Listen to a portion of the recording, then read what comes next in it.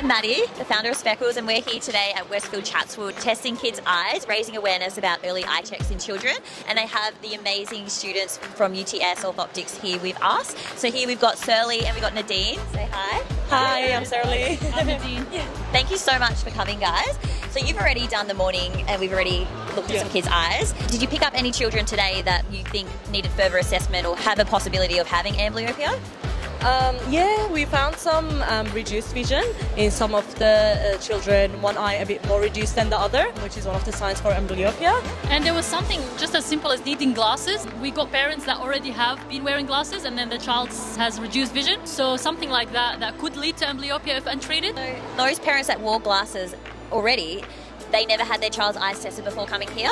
No, the one that I had today, both parents were myopic and they've never gotten their eyes tested for their child. The child was 5 and their vision was reduced in both eyes. So I think there was the need for further assessment for glasses. And I think that's really good because a lot of parents don't realise that because they wear glasses that it is going to be more likely that their children might need to wear glasses, or more important that they're getting their eyes tested sooner rather than later. So yeah, I think it's good that we could raise the awareness here today with that. And how was your experience today with the kids? Very good experience, yeah, we had so much fun with the children.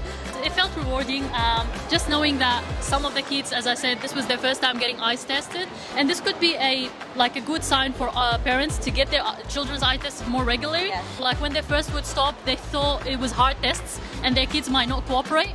But once they saw what a role of an orthoptist is and how easy it can be to engage a child, they were more motivated to do more regular eye checks.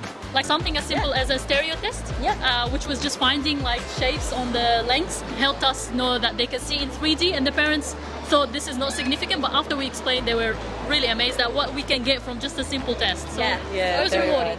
I'm really glad to hear that, and thank you so much, guys, for coming out. You guys are amazing. It's so important what you're doing in orthoptics, and wishing you all the best for your careers. Thank you so much. Thank you for the opportunity as well.